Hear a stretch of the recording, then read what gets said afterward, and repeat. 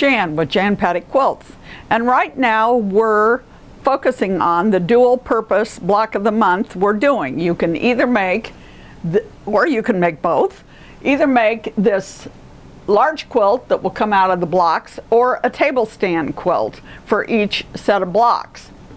So far we've covered March hares and April showers, May flowers. Now we're doing a double wedding ring, and that's what we're going to focus on today. A few years ago, my daughter Kelly, who was dinking around on the internet, told me that the most widely searched for quilt pattern on the internet was the double wedding ring. And she said, "Mom, you've got to make a double wedding ring quilt." And I said, "But double wedding ring quilts are pieced, and I don't do piece quilts, I do applique quilts." And she said, "I don't care, you've got to do a double wedding ring pattern." So I knew what a double wedding ring looked like, but I decided I would adapt it to applique instead of piecing. And what I came up with was Jan's double wedding ring. We have a dark version and a light version. You get both of them in one pattern. And I'd show you the quilts, but Kelly has this one and my sister has this one, so I can't show you the big quilts. But when I decided to do the double wedding ring for the table stand and the big calendar quilt, I simply adapted it to a smaller block. These are 18-inch blocks, and this is only a 12-inch block. Okay, in the double wedding ring, you have 5 different pieces. That's all. 1, 2, 3, 4, 5. But to keep them all from looking exactly the same, which I find boring, there's 7 different colors. And in your pattern, it will tell you pattern A in this one is color 1, B is color 2, up here A is color 6 and color 7. You don't have to use, if you have one of our kits, you can follow the color picture, but if you don't, just pick 7 different colors, and every time there's a 6 you use the one color, and every time there's a 7 you use the second color. Okay, so you take your pattern, trace it onto freezer paper like we do with everything else, cut them out, and then there's kind of a trick to cutting them off the fabric. Out of the fabric.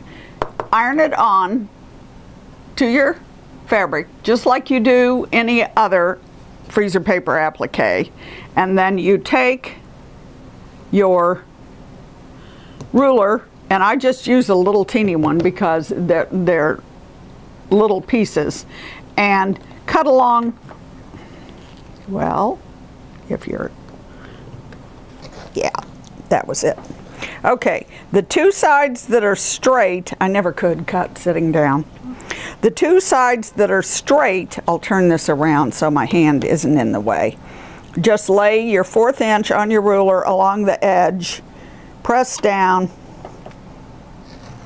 and cut. So now we've done the straight edges with the ruler and the rotary cutter, but we need to do the curved edges.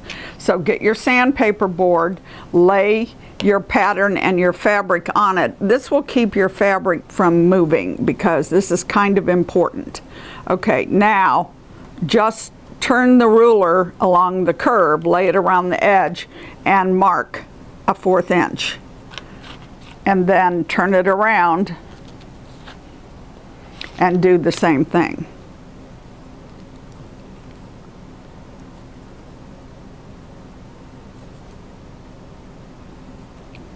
So now you have your curves. Okay, I'm not going to sit here and cut that out with a pair of scissors. You can see that that's what you need to do. You need to cut along there with a pair of scissors. Okay, so then you will have your pattern piece, and it will look like this. Curved on 2 sides, straight on 2 sides. Now you need to lay them out. Like this, we're going to lay them out and sew them together to make the ring. And the only thing you have to be careful about is follow your pattern And A goes like this, and make sure your curve is on the inside, okay? B will go like this, then C,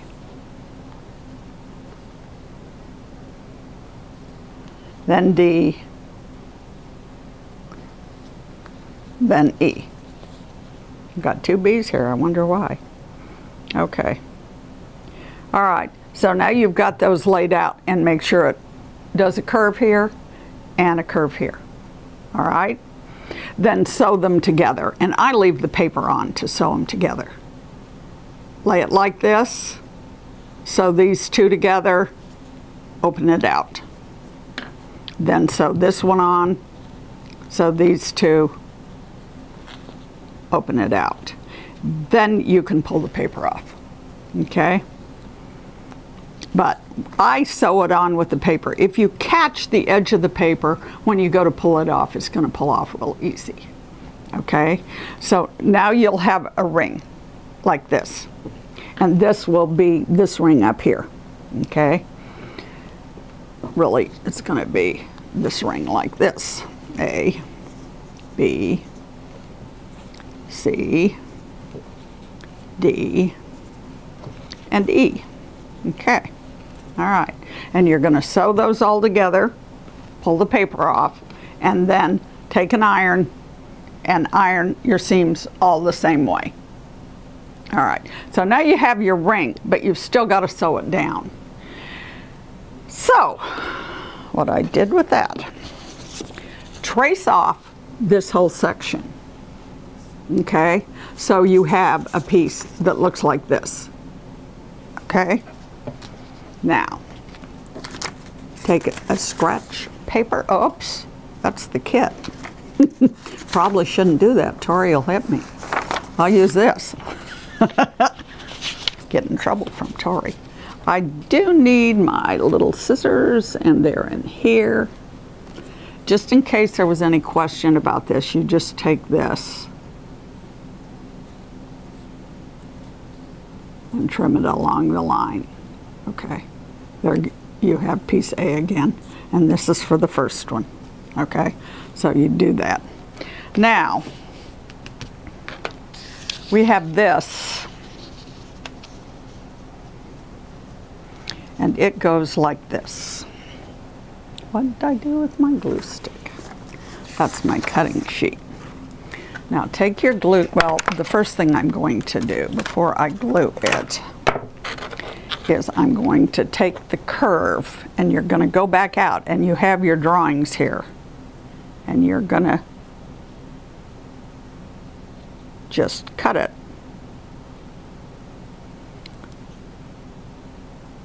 up to the line. Don't go past the line.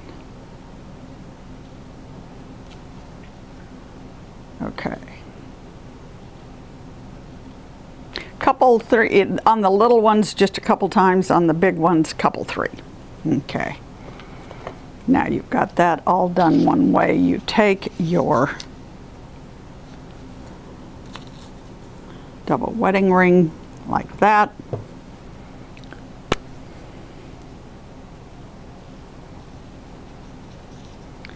And since this is fabric and this is paper, okay, you're just going to glue this down to the paper.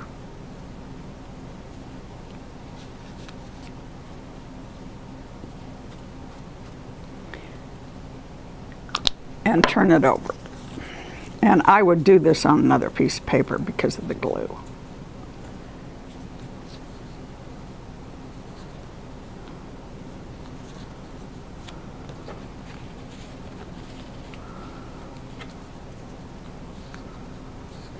And be careful on this first one because it's kind of easy to get this one too big, and then you don't have any room over there because the fabric will kind of shift. Okay. All right, now we will do the end.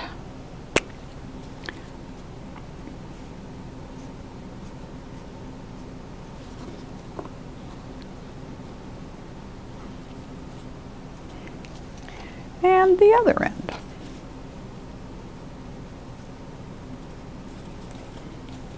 And this works just as well on the little one or the great big one for the 18-inch block. And you don't clip the outside curves. That makes points, just the inside curves.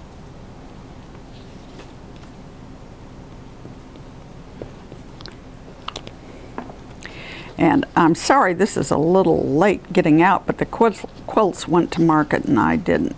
So I had to wait for them to get back.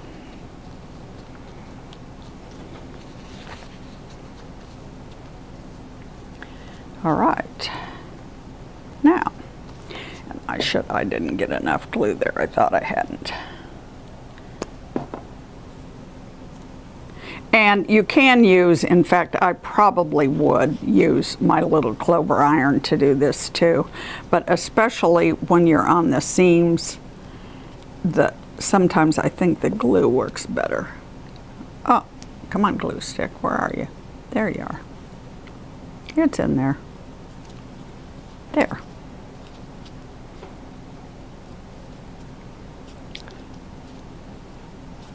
Yeah, especially when there's a seam, you have to glue the fabric and the paper and the, okay, there. Once again, there's a seam there, stick it under there, seam there. Okay, see, there you have a very neat and easy. Now you need to get all 4 of them glued down and ready and set them on your background so you can see where they will touch here. Okay, so you get those all done. In the big quilt, since we were dealing with 18 inches, I put a circle star there so you didn't have to worry about it quite so much. Because if it doesn't exactly come out right, you just cover it with the circle star. This is primitive quilting. Anyway, it's really simple now. It's not hard at all to now just applique that down. And then you cut a slit in the back and pull the paper out. Because it's all one big piece. It's not all these little pieces anymore. It's one big piece that's the right shape. And if you can try doing it without putting the paper behind it, but I found that really hard to get it even. This way you know it's even, it's a simple curve. It's real simple. Glue them all down and stitch, applique. Use your basic applique stitch. Okay, so to recap, to do the double wedding ring, cut all your pieces out from using the pattern out of the correct fabrics, because there's 7 fabrics and 5 pieces. Follow your pattern and do that. Cut your pieces, leave the paper on, and sew them together into your ring. Then take your ring, trace your big ring out of freezer paper, and glue your fabric ring to the paper ring. Making sure as you do it that when you lay these out that you have the curve up and the outside curve down. Okay, so you got to be careful about that. All right, then once you get that done, you make all 4 of these pieces and lay them on the background here so that the tops touch, and you'll just kind of have to wiggle them till everything is in place.